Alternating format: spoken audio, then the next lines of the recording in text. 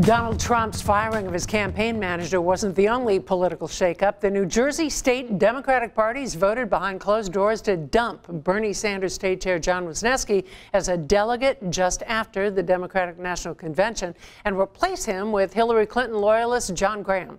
We called Assemblyman Wisniewski for comment, and he agreed to sit down with Chief Political Correspondent Michael Aaron. Assemblyman, were you surprised that the state chairman, John Curry, knocked you out of the Democratic National Committee effective at the end of this convention? It's certainly his prerogative. When I was state chair, I had the prerogative to make a selection and have it voted on by the state committee members.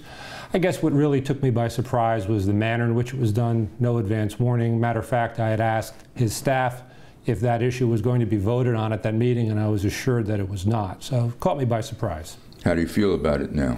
Look, the chairman can make the decisions he wants to make. I think it represents a lost opportunity after a very interesting primary season in which supporters of Senator Sanders very fervently hoped that he would become the Democratic Party nominee. Likewise, the supporters of Secretary Clinton. Now is an opportunity to bring the sides together. I think making this choice makes that harder.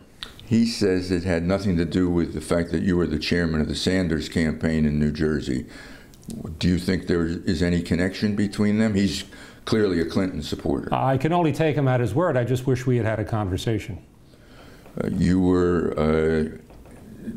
He failed to renominate you and a woman, Rini Erdos. Both of us are Sanders supporters.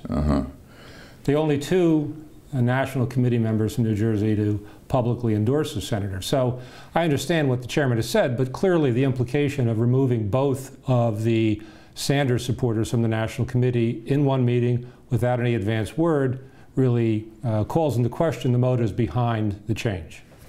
When you were state chairman, you chose not to renominate a couple of people. By the way, there are 6 total members, along with the chair and the vice chair, who are members of the Democratic National Committee from New Jersey. I'm told that you did not reappoint Paul Bontempo and maybe June Fisher, and that you took one. You nominated yourself for one of those seats, and that may have rankled some people the wrong way. What's the answer on that? Well, it's not accurate. First of all, June Fisher was replaced. That's true. I had a conversation with her. I let her know what was coming. I let her know the reasons why. With regard to Paul Bontempo, actually, Paul had taken my seat when I became the state chair. So when I became state chair, you're automatically a DNC member, and Paul took my seat. And then when I ceased being state chair, I went back to the seat I had had. You renominated yourself, is what someone might say. Right. Correct? Yes. Okay. Did John Curry succeed you? As state chair, As yes. state chair? Yes.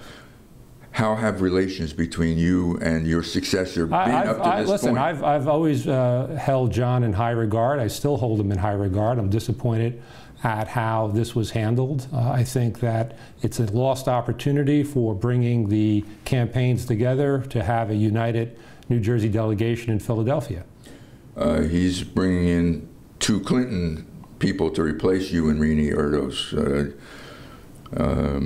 Bernadette McPherson and John Graham, who's a big fundraiser for the Clintons. Sure, and I think that underscores the difference between the philosophies of Secretary Clinton and Senator Sanders. I mean, Senator Sanders raised $215 million from grassroots supporters, and the Secretary's campaign is about raising money from large donors. And I think that the appointments reflect that change in philosophy. All right, but you'll still be a delegate to the convention. I will be.